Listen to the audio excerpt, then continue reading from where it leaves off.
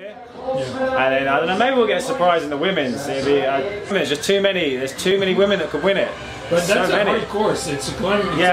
This course here, you've got big climbs, really gnarly descents.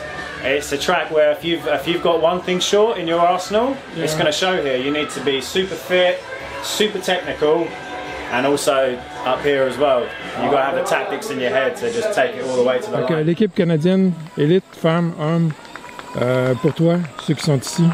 En fait, c'est pour toute l'équipe canadienne, là, que ce soit à partir des juniors, des U23, hommes, femmes, élites, on est vraiment fiers pour notre programme. On a 50% de l'équipe nationale, donc 21 athlètes sur 42 qui sont du Québec. Fait que on peut pas souhaiter mieux comme preuve de notre réussite de notre programme. Puis on va continuer à augmenter ça, travailler fort encore pour le peaufiner, l'upgrader, puis faire en sorte d'améliorer la transition entre les clubs, puis l'équipe du Québec puis l'équipe nationale. C'est ça qui est notre programme, des suivre puis des développer.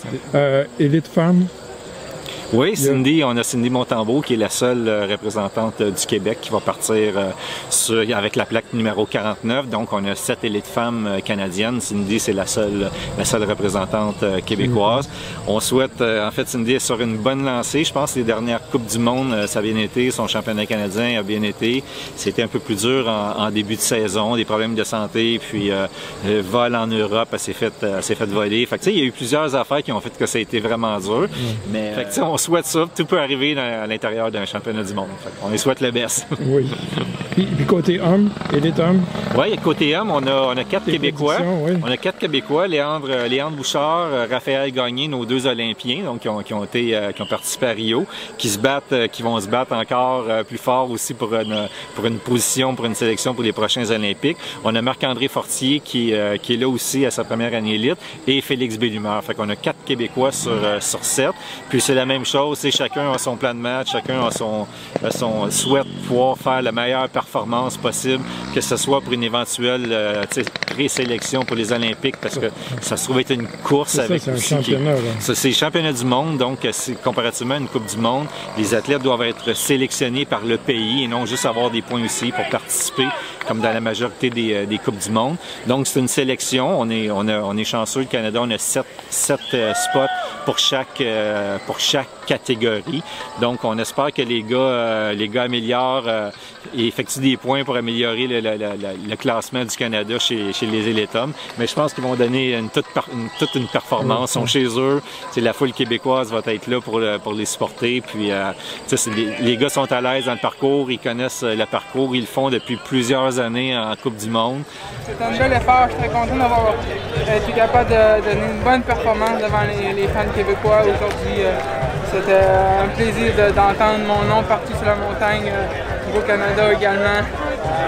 Je suis content.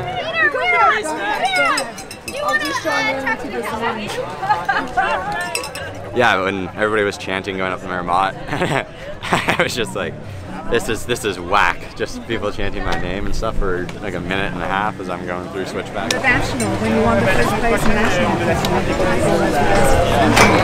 Yes, yeah, no, that was super exciting as well, yeah. So this is like compared to this? No, this is like completely different because we're all on the same team. So yeah, when Dre caught me heading on the last lap, I was like, go!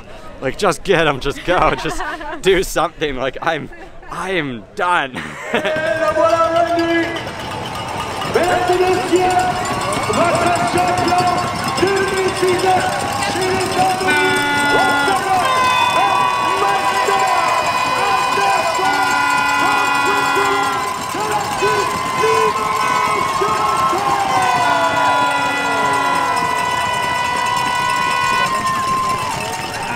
In the men, I think it's got to be Nino.